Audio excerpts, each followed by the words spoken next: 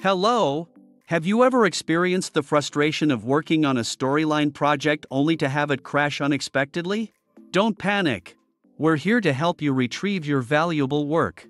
In this video, we'll walk you through the steps to retrieve your storyline file after a crash. The first thing you should do is reopen Articulate Storyline. Many times, Storyline automatically saves a recovery file when it crashes. Look for the prompt that appears when you reopen the program, suggesting a recent recovery file. If you're lucky, your crashed file might appear here with the prefix recovered. If you don't see your file in the recent projects list, don't panic.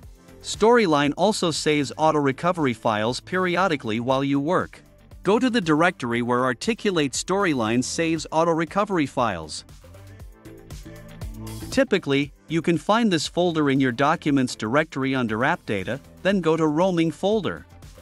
Then click on Articulate folder. And choose a Storyline folder. Look for the most recent file in this folder. It will have a .tmp extension. This file contains the last saved changes before the crash. Copy this file to a safe location on your computer, like your desktop or another folder.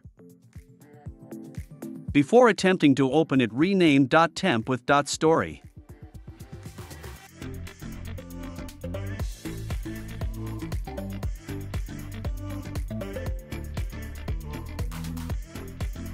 Now, open the copied .story file by double-clicking on it.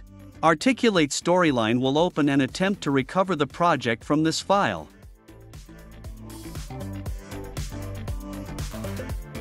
Once the file is open and you've verified that your changes are intact, save the recovered project with a new name to avoid overwriting any previous versions. And there you have it. By following these steps, you should be able to recover your storyline file after a crash. Remember to save your work frequently to minimize the risk of data loss in the future. Thank you for watching.